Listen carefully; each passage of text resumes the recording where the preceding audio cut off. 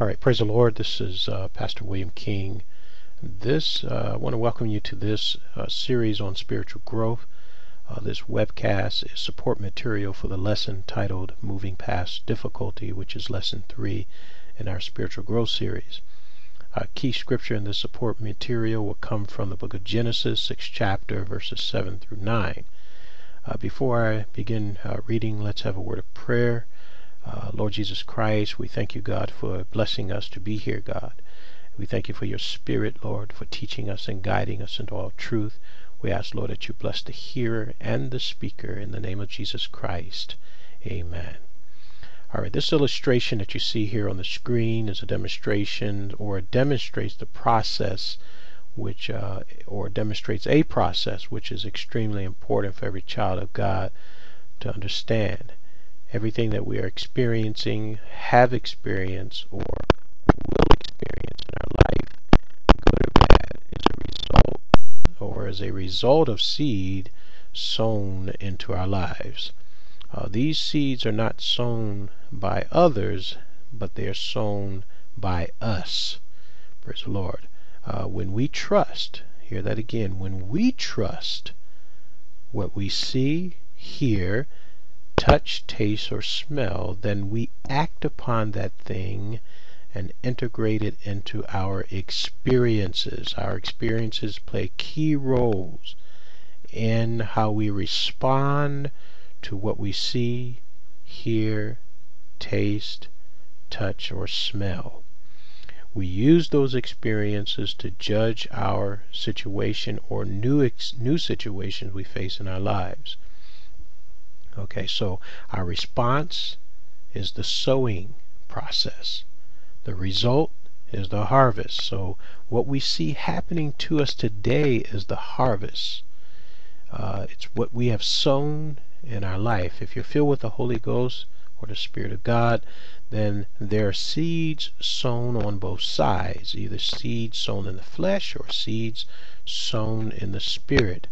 Some of us have more experiences or seeds sown in the flesh than those sown in the Spirit, and therefore face more struggles or conflicts than those who have less. But in either case, the benefit package provided to us through the blood, the sacrificial blood of Jesus Christ, and the gift of the Holy Ghost has provided a way for us to grow in both cases. We become more than conquerors because of that blood and because of His Spirit. The Scripture says that His Spirit, when the Holy Ghost comes, when the Comforter comes, the Bible describes Him as the Spirit of truth, who will take us by the hand and guide us. The Scripture tells us that we are not to lean to our own understanding, but acknowledge Him in all our ways, and He will direct our path. And so in this benefit package that God has provided through Calvary, we have the opportunity, that means that difficulties provide the greatest opportunities for spiritual growth. Spiritual growth is achieved by a child of God when the situation has not changed, but yet the child of God has changed. How he sees and responds to that situation. Now, spiritual clarity is very important. Spiritual clarity is achieved when you are able to capture the mind of God, to see God while the struggle remains.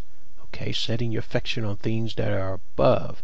You have made a decision that this is an opportunity for spiritual growth, and so you are trying to, despite of what the situation appears to be, you're trying to capture the will and mind of God. Okay, even though the situation is conflicting against what the Word says, you hold to the Word instead of the situation. Okay, so if you want a better tomorrow, then today you need to plant the seeds of righteousness into your life. God spoke through Ezekiel and said that your righteousness will not deliver you in the day of trouble. So but His righteousness will. So if things are continuing to happen in your life, that means you're planting on the wrong side of your life. You're planting in the flesh. Okay, the evils that you're experiencing today and The blessings are a direct result of what was sown into your life from the past.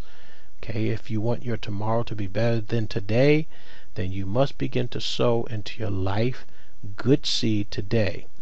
In our spiritual growth series, I taught a lesson on seeing clearly.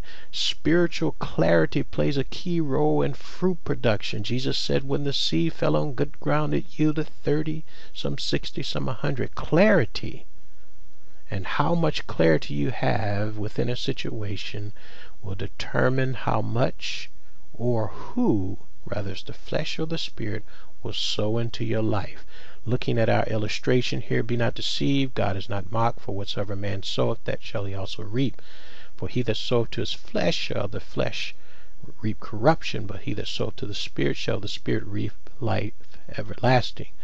And let us not be weary in well doing, for in due season we shall reap if we faint not. So there are two distinct environments we sow into. We sow into the flesh, or we sow into the spirit. Each is bound by laws which affect our lives differently.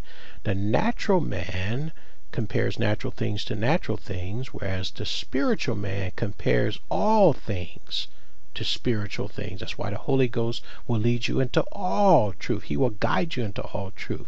The Word of God is spiritual. So what happens when the Word of God comes to the flesh? Well, the book of Mark, the 4th chapter, describes that. There are three things, three responses.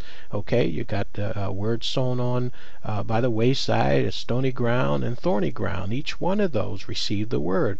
One looked at his life, compared the word to his life, and he said it wasn't a good match and walked away. The other one rejoiced because the word of God is very powerful, and it encourages us, and they begin to bear upon themselves and begin to try to form habits to hold on to it. But then when controversy came, they left off from the word, offended. And then the other one looked at the word of God, and the devil came immediately and just took it right out of their heart. But when you look at the good ground, the word says that it yield fruit. So when the word enters in, when the word comes on the spiritual side, it will always produce fruit, even if it's only 1%, because Jesus Christ said he started this work in us. He will finish it. Praise God. And so he will always cause us to yield fruit. So if we abide in him, let his word abide in us, we will bring forth much fruit. That's what his word says.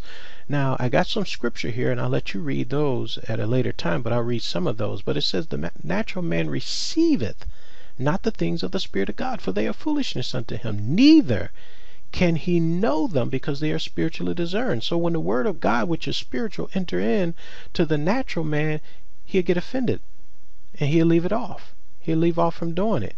Okay? Then when we look on the spiritual side, it says, take heed whatsoever you hear, for what measure ye meet, it shall be measured unto you. And I talked about clarity earlier. Okay? And unto you that hear shall more be given. All right, so when we look at the Word of God and we look at where the Word is sown into our lives, everything that exists in our current life today is a result of the seeds that are sown into our lives. If you want tomorrow to be better, Jesus said, take no thought for tomorrow. So what does that mean? That means that you take consideration for today, because enough is the evils that you have to deal with today. So if you want tomorrow to change, you deal with the things that are happening today. Okay? Don't think about tomorrow. You deal with today. Begin to sow good seeds in you. God bless you. This is Pastor William King. Visit me at my website, www.glifechurch.com, or send me an email at pastorwilliamking@gmail.com. God bless you.